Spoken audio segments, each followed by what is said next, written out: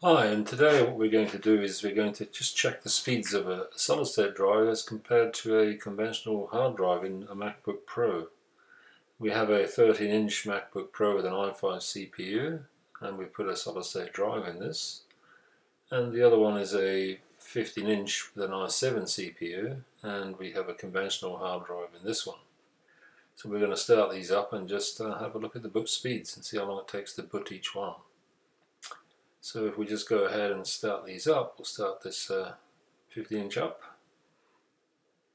and then we'll start up the 13-inch, and we'll just watch the boot times.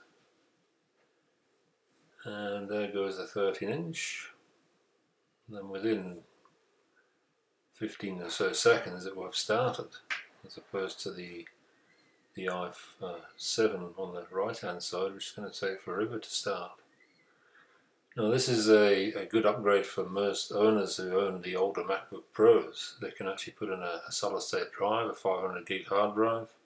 They can also upgrade the memory, and this will give them greater speeds, and it's quite beneficial in the fact that any apps that you run, they run so much faster and the load time is so much quicker.